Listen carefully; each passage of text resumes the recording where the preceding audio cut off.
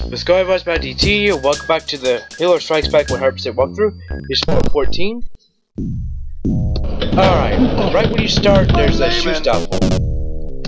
And over here, 3 doors. Go to one on the left first, get rid of the shoe stop hole. And we'll go to this door. Be careful because of the shoe stop hole. The practice run, he was right there, so I thought he was stationed there. I guess not. Get rid of that shoe stop hole, grab the treasure inside. Do the same thing here, grab the gold key. Now we get into this door. Nope, that's the silver door. Truck tester. You tease us so well. So now we're opening up this door. Get rid of the shoe stop hole in here. First secret's on this wall right here. Grab the crown, and your second secrets are on the right. It has a chain gun inside.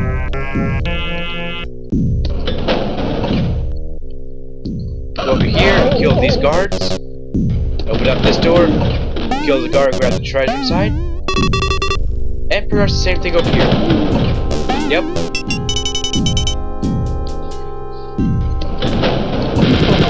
Kill that shoe stop hole. Kill this shoe stop hole as well. And now we're opening up these doors over here.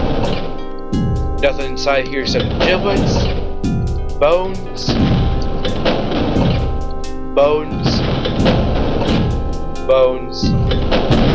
This takes us over there, inside this area. Third secret's on this wall right here. And these rooms have really nothing of value.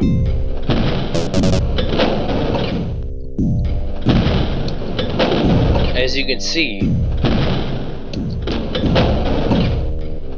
except this one right here, it has the silver key. Now we go inside this secret, treasure, and your final secret's right here on this wall, right in front of the chest. There's a barrel on the left, and there's a medikit on the right. Health is like sparingly used on this map, so yeah. Now we'll backtrack to the silver door.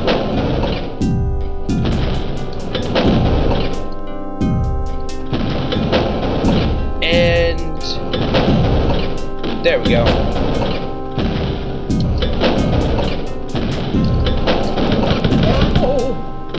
And we are done. That's everything.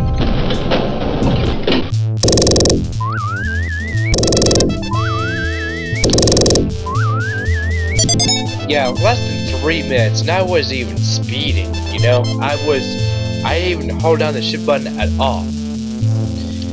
So yeah, this floor is well designed in my opinion. It doesn't offer a lot of variety. Excuse me, I mean, got the secrets that just have a little bit of treasure. One has a medikit and the barrel inside, pointless.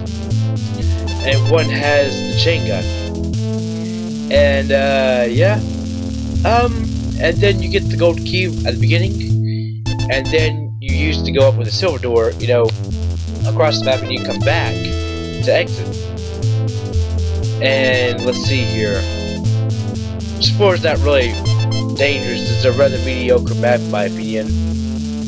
Because compared to what we faced before, like floors 7, 8, and 9, or even 6, the mutants, yeah, not really difficult. It's mainly got the shoe stop hole, but it's got a few guards in it, so yeah. But the shoe stop hole are definitely the main enemy of this map. The majority of them are shoe stop.